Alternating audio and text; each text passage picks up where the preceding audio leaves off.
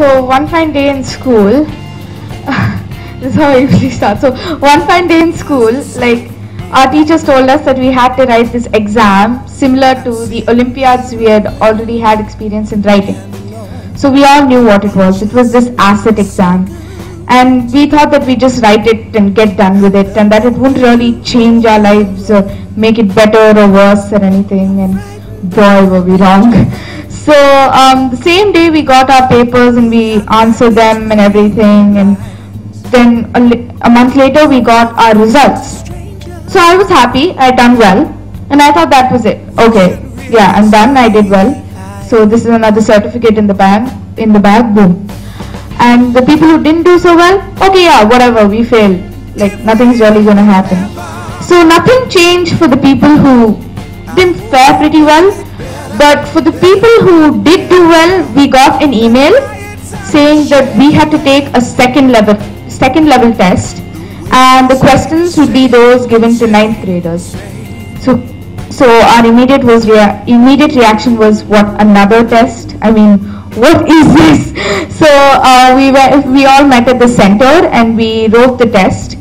And after the 5 hours of writing that test, we came out like this.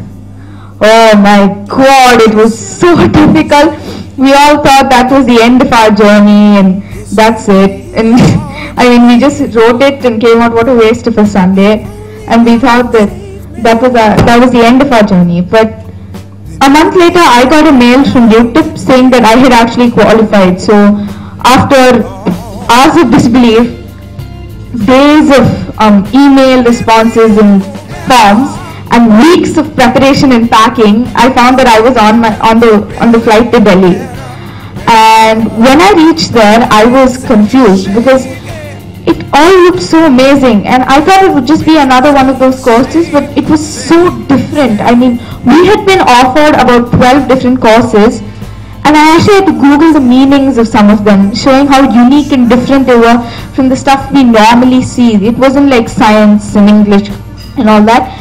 It was forensics, it was social entrepreneurship, it was DNA. So I had chosen DNA, and when I went there, I saw that it wasn't only the whole course aspect of it, it was the residential life as well. So I'll first speak about the course I had. So our instructors, they were from the US, and they were so friendly and they made things so interesting for us. It wasn't only writing, it was so much, there were really in lectures and hands-on activities and building models, so it was nothing like we'd ever done before. And they were so friendly. Our instructors and TAs, they were definitely not like our everyday teachers. So it was a marvelous experience, and the course challenged us to think beyond what we were made to think in class. We had to keep up with the pace, and it all felt so brilliant to be able to do the things that we were able to do. We found out that we could learn much more in 3 weeks than we could probably learn in 3 years at the pace at which we were going, because it was actually our pace, the pace at which we learned at, and the style which we were used to learning in. And on the residential side, we all had roommates, and we had a residential counselor and a residential counselor group. So it was more like a family at the end of it. It was a brilliant community because all of us were like-minded. Like in school, if you study really well, they tease you, they call you a nerd. But here there was nothing like that because everyone was like you. So it was brilliant to be surrounded by people who think in the same way. It was just marvelous, and they never let us feel bored even for a second. There was always some activity engaging us, like either arts and mask making and debates and theatre.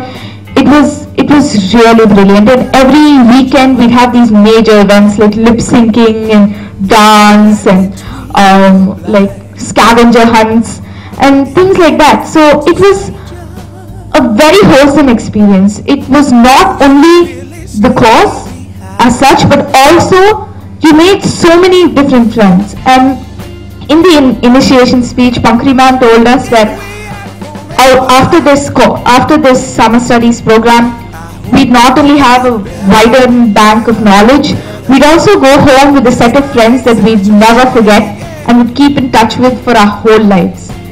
And in this, I'd like to say that she's perfectly right, because till date we keep in touch with the people in our course and the people who are residential group through emails and stuff.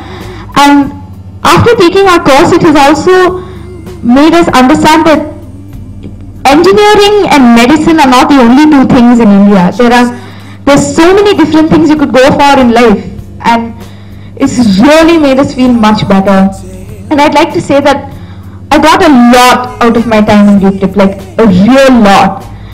And I feel that it's only my duty to give that much back, and I'm trying to do so with a little, like today, but I know that I can never give back as much as I've gotten, but I know that by doing this today, I'm not only giving back a little bit to UTIP, but also a lot to all the children there who don't know that a person can have such a magical 3 weeks, because on the way back we were all confused, we were all crying, we were all upset, because we wanted a life at UTIP. We wanted our whole life to be like the one at UTIP, and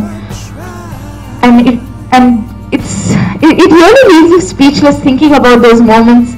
You get that feeling of nostalgia, even though it was just a few months ago. Like when I opened my notebook that had all my notes about the course, I was shocked to know that I remembered most of it. And I mean, in school you study for it, one exam, you're done with it, so you don't remember what you've done. But then here, it was such an engaging experience that you remember everything, and it was just the most marvelous experience, beating Disneyland any day.